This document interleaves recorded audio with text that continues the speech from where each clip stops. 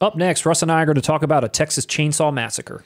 And if you enjoy being hung on a meat cleaver while still alive, click subscribe.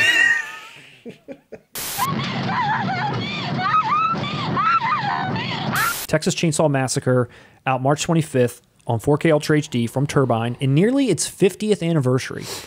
So this is arriving in a 3-disc set, offered in 4 different covers. Each is a limited steelbook with a different slipcase that goes over the top. So you're going to have this steelbook here that gets this different slip that goes over top. That's cool. One of these is like the original art. One's maybe more of like a newer illustration. So you get to decide, which one you want. Also previously released by Turbine in a very similar way. And Second Sight's also releasing this later in the year. But this one has Dolby Vision, HDR, and Atmos. It's got 4 audio commentaries by cast, director, cameraman, editor, and sound engineer. 2 documentaries, a tour of the Texas Chainsaw Massacre house with Gunnar Hansen, removed scenes and outtakes, a 60-page booklet, a 40th anniversary trailer as well. And that's a 2 Blu-ray set with a 4K disc. And this release does have a lot, but I will say, just looking back, there's some 40th anniversary release that came out that has a ton more. Now, it's not 4K. This transfer is not good. Oh, compared to other release. I bought this, and the transfer compared to other, because this is a title that gets so many goddamn releases. I like the packaging. As you said, the features were bomb. And then when I did a little bit of research, I was like, yeah, that was probably the worst one to pick up as far as the actual movie goes. You damn fool! Just this release in general, like this booklet looks really nice. I love this Germany like slipcase option. I mean, how many features you could put together for this film? There are more than one feature-length documentaries that were made on this movie. The first 3 are solid. Solid. The second one is great. It's nothing like the original. Texas Chainsaw Massacre 2 is like Evil Dead 2, Gremlins 2. It's one of those movies where they just went in a complete different direction. It's more colorful and comedic. Where the cover art is like, it's like a weird family. Club. It's like a weird, family photo. Is that 2? That's 2. One? Okay. It's a parody of the Breakfast Club. Now that you said that, I only remember seeing that as a kid and being like weirded out by it.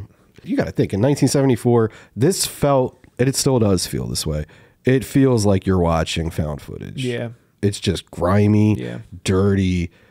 There was nothing that real before it. It's Landmark. It's the sunny, the Texas, the sweat, the grittiness of it. Like, it's got a menace to it. You feel like you're there. It just, and you don't recognize anybody. Doesn't feel like a movie. It doesn't feel like a movie. No, for the low budget, for how real, it's still a great film. And for a film from 1974, where nothing like it before had ever existed. Yeah. I mean, it's Landmark. It's a Landmark horror film. Well, you know what's brilliant about this movie, and they lean into it heavier on the sequels, is that Leatherface is sympathetic. He's like Sloth from Goonies, right? Yeah. He's like a captive, but he's like, but he's messed up. And his family fucks with him. Yeah. He's the outcast even of his own family, you know what I mean? Where they're all psychos. But it also brings more of a menace because you're like, he's crazy. I don't know what he's running, chasing after her at the end of the movie. You don't know. Like, he could be helping her, he could be killing her. Like,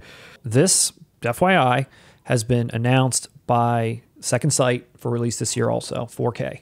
And Second Sight's The Guest. The Guest, and The Witch. And they're a UK company. Now, this looks incredible. Not gonna lie, but I want that rigid slip for my TCM. Yeah, I know. So we'll see what that looks like when that finally gets announced and details are shown. But this is a nice looking release, especially if you're a Steelbook fan, because this is a Steelbook release, which theirs probably will not be. I love this trend of Steelbooks with slipcases. It's nice. I love it. It's also nice for protection. Yeah. I mean, keep me protected, baby.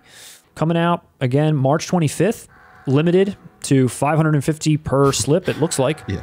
Will I end up getting this? We don't know.